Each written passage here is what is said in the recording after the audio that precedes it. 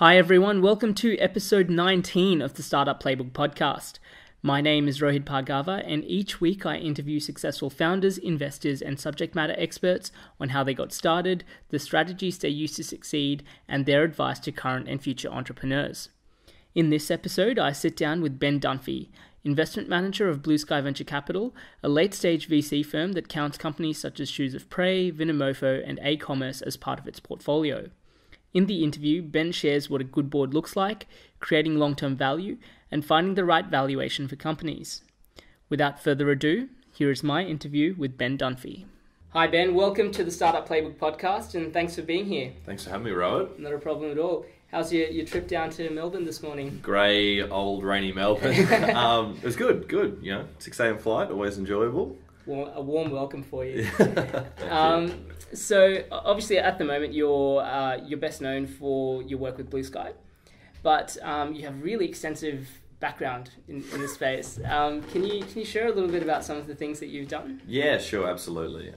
So I've been with Blue Sky now for almost 18 months, and in that role headquartered in Brisbane. Within the venture team. Prior to that, I spent a number of years over in New York primarily, working with a smaller operationally focused management consultancy firm, and that firm was very much focused on operational improvement, primarily across the airline and hotels sectors. And I think that's super interesting because it's an industry that's very hard to make money in. It's an industry where you're dealing with sort of physical logistics and infrastructure. And so some of the work I did there was working on restructurings for Malaysia Airlines, Monarch Airlines in the UK, and then helping a bunch of sort of tier one airlines sort of do cost improvement. Before that, I worked with a company called Rocket Internet, which is headquartered out of Berlin, which most people know now for being sort of a copycat of more successful business models.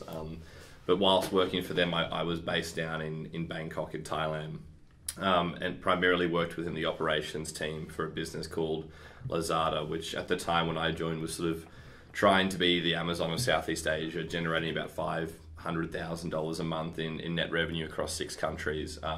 Tiny warehouses, very, very lean, albeit burning a lot of cash. And sort of as I worked there for the year, saw that business grow from that sort of 10x up to 5 million a month. So staff go from 200 people to 2,000, which was a pretty incredible sort of journey to be part of. And then, as most people might be aware, they exited the business in March of this year to Alibaba for just north of 1.5 billion.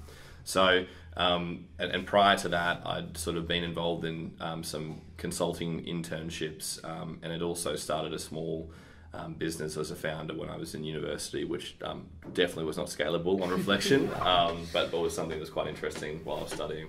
What was the business that you started? So it was a business called The Information Door, and what we attempted to do, and this is what I was writing my thesis at university, was to create a platform essentially, or a directory for students that were looking for things outside of just regular academia. So the idea behind it was that you essentially have students going into fewer and fewer categories of study. So everyone's going after a business degree or a law degree or computer science, which is fine. But then the question becomes how to differentiate yourself when you go into the workplace. So the problem we were trying to solve was to have a single global directory that students could find out about internships, scholarships, competitions. I think we had great content. I think we had a fairly decent product. What we weren't able to do was take that product to market. I think we were probably a little naive in what was required to scale a business at that time. But it was good to sort of have that experience of building something and realizing that people just won't come. So definitely a learning experience from that. Were there any particular learnings that you took out of that? Yeah, absolutely. I mean, I think, we sort of got up to a period where we were getting sort of 5,000 to 6,000 views per week. So, people were starting to see traction on it.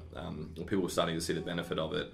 I think what we didn't do was listen to what people wanted, right? Is that we were pushing the same things that we thought were interesting and valuable, but there was no insights that we were gaining from people that were using the platform. I think the other thing was that we set out with a passion that was, I think, quite noble in nature, but in actuality, the way to go monetize that we had not thought through at all. So the biggest learning from that was when you're building a product, I think, especially as being a later stage investor now, it's important to have in mind how do you actually make money out of it, or else it's going to be a pretty dreary existence, right?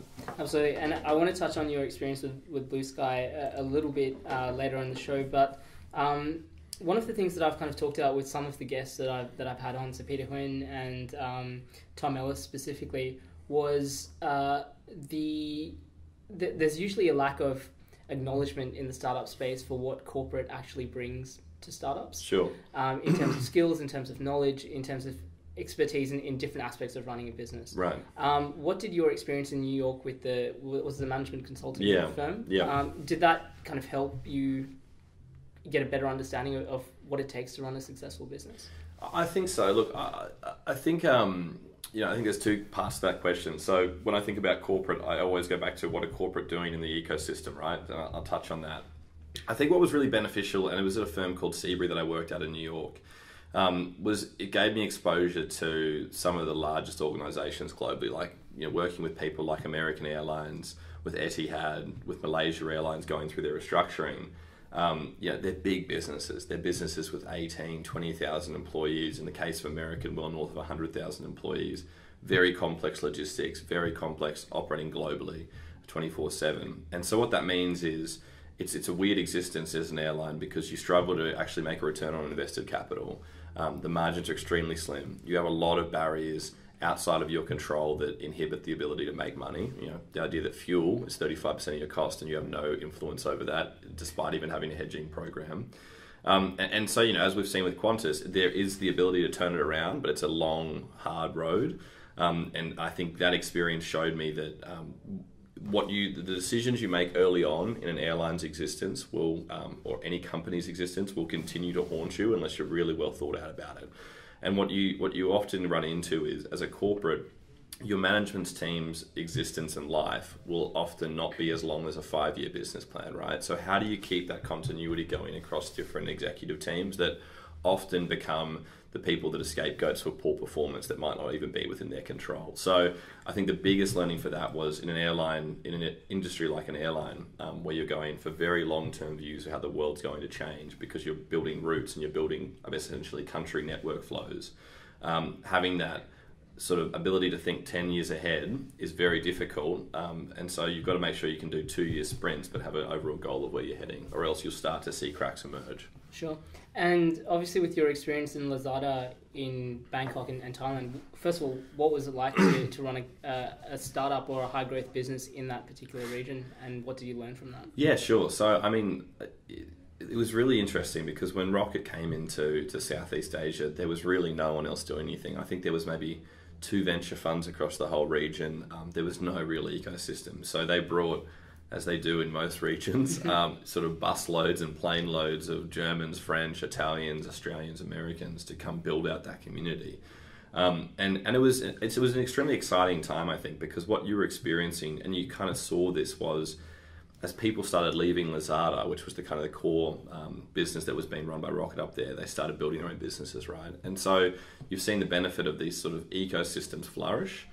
Kind of reflecting on my time at Lazada, it was all that I knew from an early company perspective at that point in time. And it seemed normal to be burning, $3-4 million a month on marketing in a single country. But it's the perfect example of something that I think made a lot of sense. If you're going to go build something, go build the Amazon in a Web 1.0 world, which is Southeast Asia still. But they were still too early, right? And you can't force that. And what they've run into since I've departed is all the customer cohorts that were acquired early on haven't yielded the benefit of being returning customers, right? They were driven by low price and essentially discounting. So for me, it spoke a lot to a business that, sure, you can get growth early on, but can you make that sustainable growth? Because you can grow 10x in 12 months, but if you don't have the same customer cohorts coming to repeat purchase, it's an extremely expensive game. And I think, what Alibaba is running into now, from what I understand up in the region, is you've got a big business that's turning over a lot of cash, but it's very hard to make the economics work. And again, it comes back to having that vision of where do you want to go, what do you want to be, and being able to make sure that when you monetize a product and when you're trying to drive margin, that the actual model works. Because I think right now Lazada's still trying to figure out, even after burning $700 million, what actually works and how to make money off that model. Sure. You mentioned timing being one of the an important factor in whether a business is successful or Sure. not. How do you, for a first-time founder, obviously this is really hard, but how do you gauge timing for them, whether it's the right time to do it or not? Look, admittedly, Blue Sky Focus is a little bit later in the ecosystem, so I'm probably not the most the best authority on this. But I think something that even when we look at what later stage founders are doing as we go into new products and verticals, the key to it is to figure out what is a measure of success, right? So it's to start back before you even launch into a new product, a new business, and say, in 90 days, what's going to be the go or no-go decision to say, I think I should pursue this, and having something that you're very strict about, and then running 100% at that, and doing it in a very lean way. Like something I love from kind of the lean startup world is the idea that, when you're starting to build a product and seeing if it works, have a landing page, don't have a product, don't have a service you're offering, just have a landing page, put that on Facebook advertising, spend $20, $30 a day, see the hits you're getting, right? And you'll have an expectation of what you think the market will give you, and you're either going to perform above or below that metric.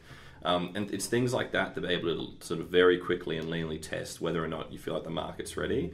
I think, take an enterprise play, for example. If you're consistently cold calling people, and you're not even showing them the product, you're just describing what solution you're giving them, and they're not interested, that's probably an indication that they don't feel that pain point that you think they do, right? And so I think the key thing is to get out, to speak to potential customers, to do that very lean testing through paid social, for example, and that will either give you a benchmark of this is underperformed or overperformed, and within 90 days you should have a clear picture of, have I been successful in this endeavor?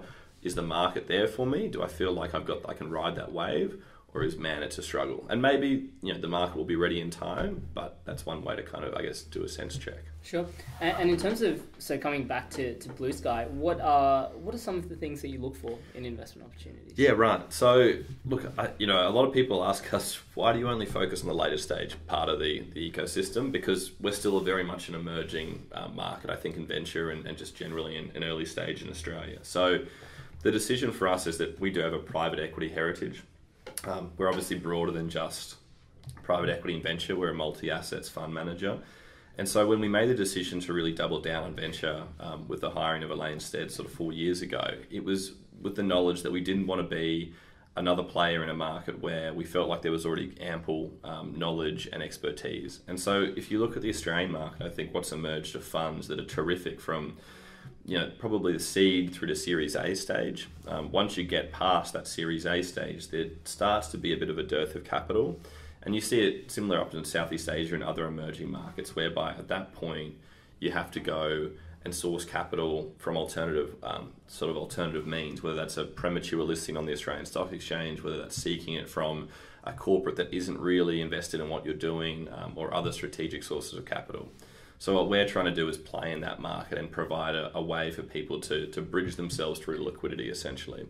What we look for, therefore, is really, if you think about what's typical at a Series A or Series B, for us, it's having sort of strong traction in your first product or service. So you can point to between 1 to 3 years of operating history and say, look at how the unit economics have evolved, look at how we can actually make this worth.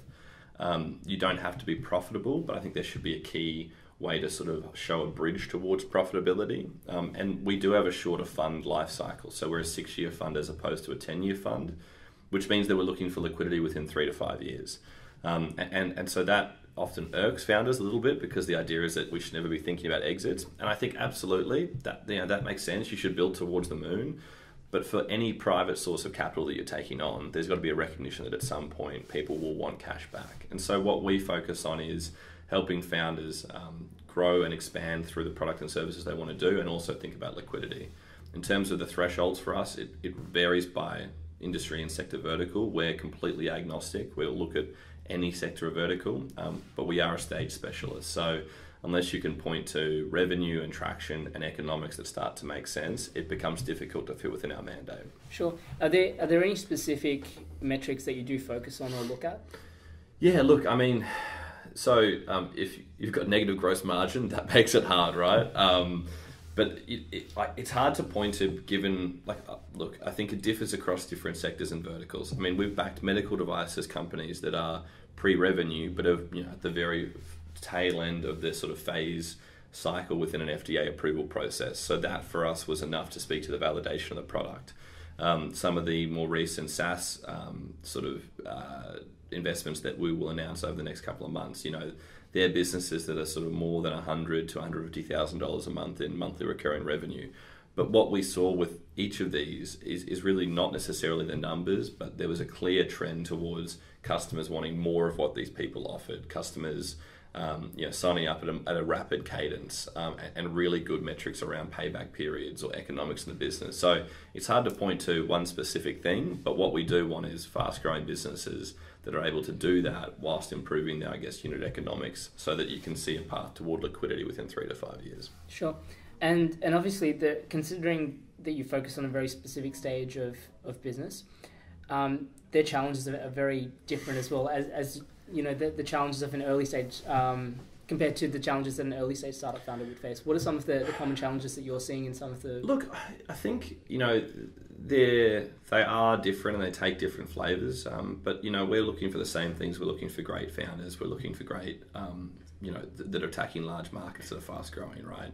And even when what we often see is a transition when you get to an A or a B round, I think what you're starting to do is you're transitioning away from high growth, often at less focused on margins and economics, and you've got to start to really think about, wow, I need to continue cadence. I'm going to have decay in terms of top line growth. Now I need to think about margins in the business. And so there's this transition from earlier stage startup to definitely still an early stage business, but one that's focused much more on, I need to make it more professional. I need to make it more mature. And so, it can't be that we just grow at all costs or we grow without really a clear 12 to 24 month plan. By the time people sort of reach the stage that we like to invest, they've got a lot of options, right? They've had success. There's clear product market fit. And the challenge for them is maintaining focus to say, I know that I could go after this opportunity and this opportunity and this opportunity, but I've got to stay focused. I've got to stay to the core competency that I'm trying to attack, because if I go too broad, I'm nobody's master, right? And so I actually think that's applicable back to the early stage, because in the early stage, you have much more limited capital. You might not be limited by capital in the later stage, but that focus is critical, right? Because you're typically attacking one specific problem, and if you do that very well, you're likely, in my opinion, to be more successful than someone going after a broad range of issues, because you stretch yourself too thin. So different drivers of what creates issues at different stages in a company life cycle, but I think similar sort of issues, and the key one for me always comes back to focus and being able to, and then for us secondarily, which is a little bit more unique, is continually transition away from being just a pure startup to building out a more mature team. Funnily enough, I spoke to Justin, one of your investments, Vinomofo, right, about this. About having a lot of options on the table, and then deciding what the right one is for you. What for some of the companies that you're working with, or for companies at that stage when they're looking to expand internationally or looking to expand into different regions, or just kind of shaping future product strategies, what do you think helps shape a good process in making the right decision? Sure. So, and it's funny, when I was talking about companies that have a lot of options, Justin and Andre were some of the first people that sprung to mind, because they do have a ton of options. And so if I think about, Vinomofo and other guys in our portfolio, the critical thing is to be hard on yourself, I think. And it comes back to this idea of how do you measure success? Because you can be successful across a broad range of categories, I think, when you have a lot of options. But that level of success is what really matters, right? You want to go only after the highest quality opportunities. So what we really focus on is being quite quantitative to say, look, before we go burn X, Y, Z cash, let's make sure that we've got a clear path as to what we see as that something that we can know, go or no go on. So, even at the later stage businesses that we back, it's still very much like, let's go test, be very lean within 30 days within the next board meeting. Let's have an idea of what actually makes sense. So a business that we're looking at right now was primarily a fairly offline, kind of mature style business model, and is exploring a really innovative way to reach their customer base, right? And is turning over a pretty significant amount of money in that offline space. But what they're going after, we've been very diligent around, let's go back to basic. Let's be very lean. Let's test things. So at the end of the day, it's, I don't think things differ from an early stage to a later stage. It's consistently being agile, sprinting towards goals and having that measure of success. And that's the hardest thing, because I think once you've had a huge successful product, you kind of back yourself, right? I mean, it's a typical founder, and that's fantastic, is that they think, and they should, rightly so, that I can go and attack any other market, but it's been very hard on yourself. And that's where I think a good board and a great advisor network is really important. So funnily enough, that was going to be my next question to you as well, was, again, I think there's so much that happens in startups and running business that people don't understand or have enough information about specific aspects. One of them being what an effective board looks like, or what is the specific function of a board in the first place. Yep. Obviously, you're on the board for a number of your portfolio companies as well. Can you kind of share what an effective board looks like to you, and how to put an effective board together? Sure. I think the first thing is a board. We've seen a couple of these. If anyone's in the early stage community and has 10 plus people on their board, that is crazy. So for us, a board is really just a sense check, right? It's a way to offer advice, to seek opinion, and to make sure that, why we often take board seats within our portfolio is to protect our investors' money and to make sure that we have influence. And hopefully we only do that in cases where we feel like we can actually add value. And that's because we typically wouldn't make an investment in an industry that we didn't know at all. But in terms of generally what a board looks like, my perspective, and I'm definitely not the authority on this, is it should be fairly lean. I don't think at the earliest stages a board needs to be more than 4 to 5 people. Typically that's 1 to 2 at least representatives from the company. If you've raised several rounds of capital, maybe you've got 2 investors, but no more than 1 per round. And typically what we like to think is if you're at the sort of B or C round, you'll have 1 from the most recent round and 1 as a representative from early investor bases. And then generally a very experienced independent director that has great domain expertise, someone that can and is experienced in board roles to drive that forward. I think what you get from that is no one has too much influence on the board. You don't have investors dictating what founders should do, because I don't think that's healthy. But equally, you've got founders that have a knowledge that they've got checks and balances in place. And that I think actually helps them think smarter, because they know at the end of every month, quarter, whatever the frequency of board meetings are, that you're going to be answerable to someone. And that's I think that's a good thing. I think founders actually like that if it runs effectively. But what you don't want is large, unruly boards, because nothing ever gets done. I don't think you want people on there that don't have any expertise in an industry, including ourselves. If you don't know it and you don't understand the economics and what you're building towards, and you don't have the vision, it's hard to keep a founder in check, right? Because you guys see completely differently on certain topics. I think, that sort of overall structure that I've laid out typically seems to work for us. The other thing that we try and not do is overwhelm with the number of board meetings, right? Most decisions day to day are operational. That should be on the founder. That's because you're backing someone who's a founder. It's only the larger decisions, things like budgets, things like large capital expenditure, where it's good to seek a second or third opinion. And that's when I think a board plays its role really effectively. Sure.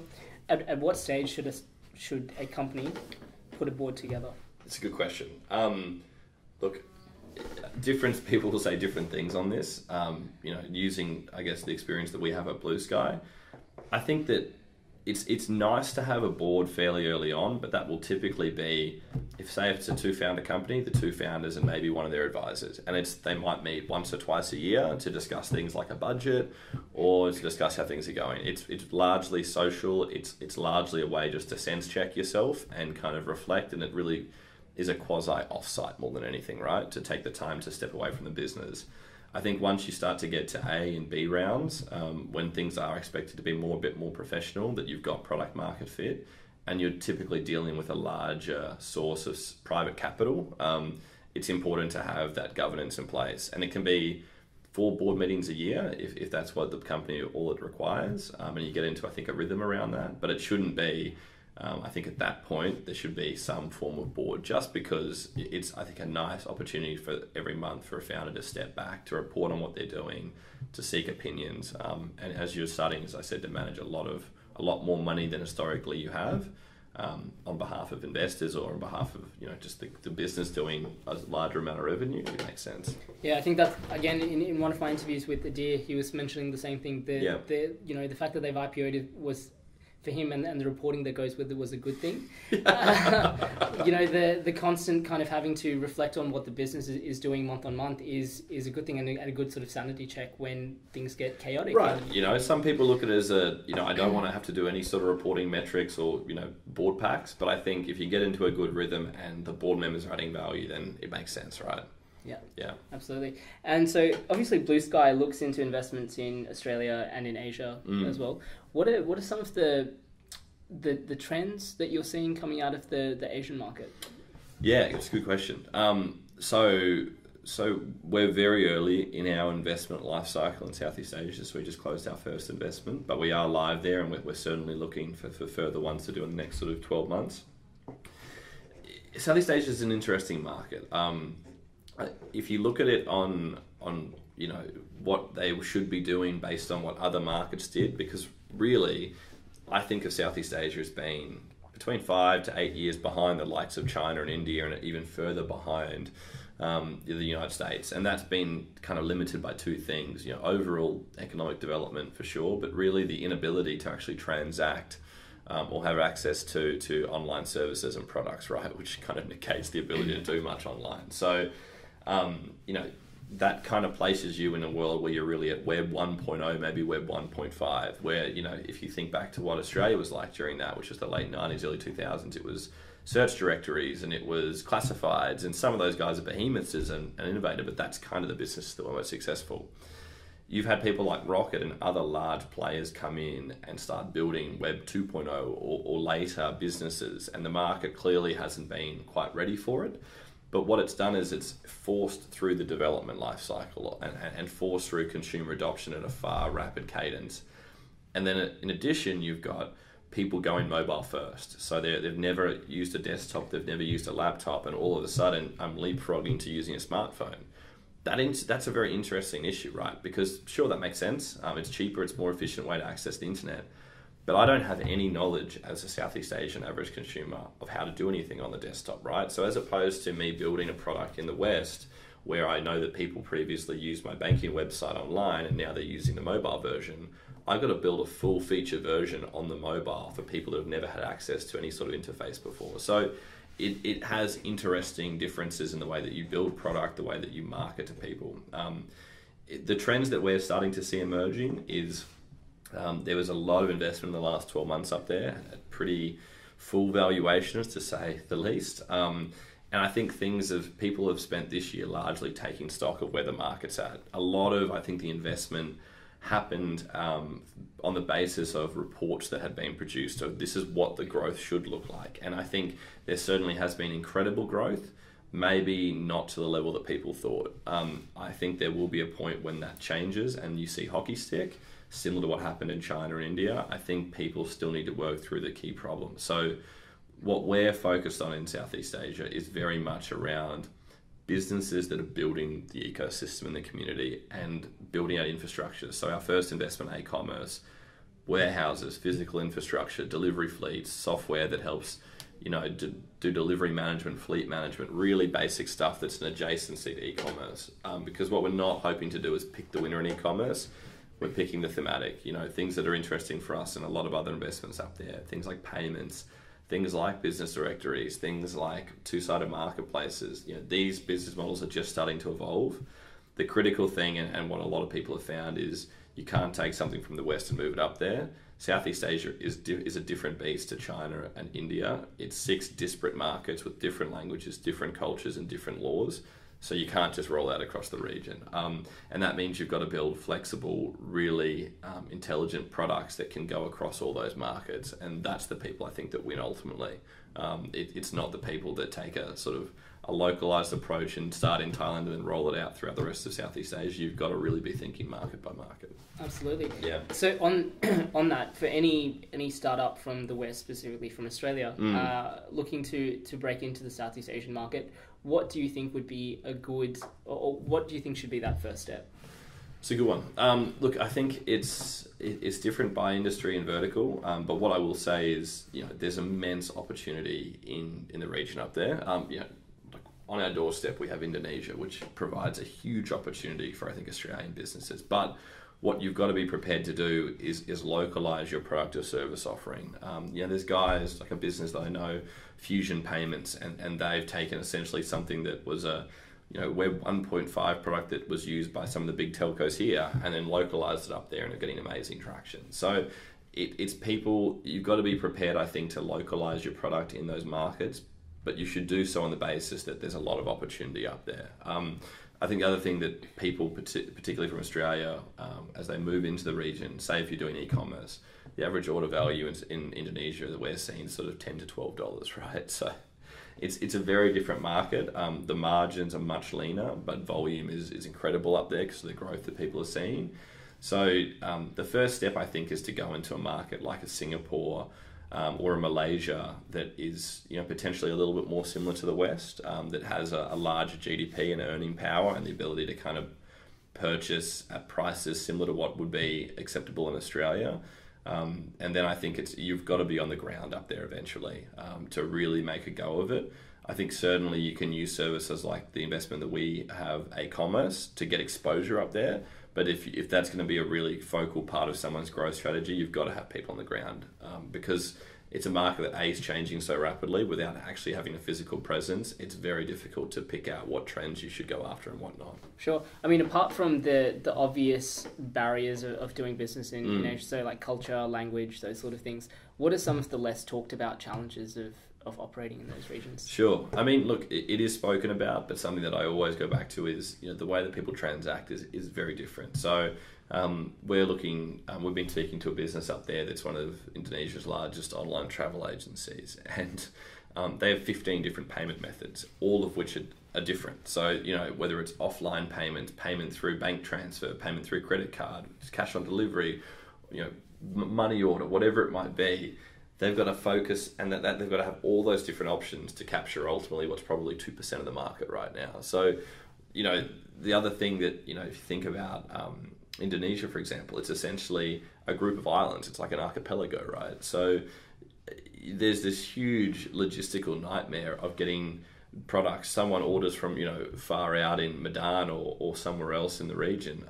It can take 8 to 12 days to get there. So I think what a lot of people sometimes forget is that 70% of e-commerce orders in Thailand is still done cash on delivery, which means you're literally ordering, you're packing an order in a warehouse, you're sending it all the way to a customer, and if they're not home 2 out or 3 days, that order goes back. You've incurred all that cost, right? So it's a market that I think is struggling to keep up with demand through just physical infrastructure.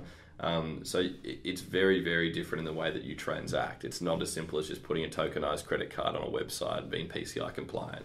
You've got to, I think, have a much broader play, and that's why I think you've got to be focused on making it a focal part of your strategy, because at the end of the day, you go and operate up there in a meaningful way, you're building out an ecosystem, and that means that you've got to localize, and you've also got to be prepared that things take a little bit longer to mature, but hopefully the rewards are pretty great, right? Sure. And obviously from an investment side, you focus across a fairly wide geography. How do you kind of balance out the different opportunities that come across different regions? That's a good question. So we invest across North America, Southeast Asia, and Australia. We're fortunate in that we have a New York office, so we have investment professionals on the ground. They're a little bit more generalist and a little bit more skewed towards probably private equity, but they certainly have the ability to diligence deals. So we're very fortunate in North America to have those. And in Southeast Asia, we don't have a physical presence there. So the way that we've approached it is to say, look, each of us in the investment side at Blue Sky and the venture team have people that we really trust that send us deal flow, across Southeast Asia, even further west than that, and then in North America and in Australia, obviously. So we do leverage, I guess, a scout network fairly extensively, where people that we know well, when we receive a deal, can very quickly tell us their thoughts, or even if they're bringing us the deal, can very quickly give us their thoughts. And those people are kind of happy to do so because they're kind of part of the Blue Sky family. Otherwise, I think we'd struggle to keep, with 3 investment professionals on the venture side, it'd be very difficult to cover such a broad geography. The other thing that we are is we're fairly opportunistic still, but we do have key thematics that we're going after in each region. And so we're quite diligent around, if we don't know a market well or we don't know an industry sector well, we're very upfront about that. We don't want to be backing businesses that we don't feel like we can add value in. And whilst we're always open to learning or leveraging our network to learn about a new industry, if it's extremely left field, I think sometimes there's a better investor that potentially is suitable, and if we can provide an introduction, then great. Sure. Yeah. Is there a way that you kind of, I guess, choose between different opportunities? Generally, for us, it does come back to bandwidth. With 3 people in the team and soon to be a 4th down the line, we're constricted. We see well north of probably 800 to 1,000 opportunities a year now, so we do see a lot. For us, we try and treat every deal as its own and on its own merit. We're a little bit unique in the sense that we have 2 captive funds and we're in fundraising mode for a 3rd, but we actually have a very, I think I would say, a fairly significant LP base that's actually not just institutional capital. That's a lot of high net worths, family offices, that numbers well north of 1,000, which almost no other venture fund would say, I think would be part of their LP base. And so what that means is we've got very strong coexisting co-investor relationships. So a lot of the deals that we do, or a number of deals that we've done in the last sort of 12 to 18 months, sit outside of our captive fund. So Vinomofo is a great example. That was a deal that was done as sort of an SPV or a single asset unit trust. So what that allows us to do is, despite having limited bandwidth, if we look at 2 deals and on its merit they both deserve to get further diligence, we'll just suffer from lack of sleep for a little while because we're confident that if we want to be able to raise money, we can, even if it's not out of our captive funds. So that gives us quite a bit of flexibility, which is nice, which to date I haven't seen a deal that we've loved that we just didn't do because we were constricted by bandwidth. It's just about getting the flexibility from founders to give us the time to diligence a deal, essentially. Sure. Are there, what are the go-no-go decision making processes for you when you're doing the due diligence or meeting with startups? Yeah. So as a later stage fund, we've got more information to play with. Obviously critical, as everyone says, founding team is number 1, and that's just a matter of spending time and building a relationship. But we then have the benefit of actually being able to go and look at anywhere between 1 to 5 years of operating history and really get stuck into the metrics and the data and have a better sense, because the market should be more evolved. Is it trending in the right direction? So the way that our investment process works is we'll typically meet founders and look, if we have our ideal scenario, we'd love to get to know founders over a long period of time. She's Appraise a great example of a founding group that we met almost 2.5, 3 years ago, and they were already known to us before that.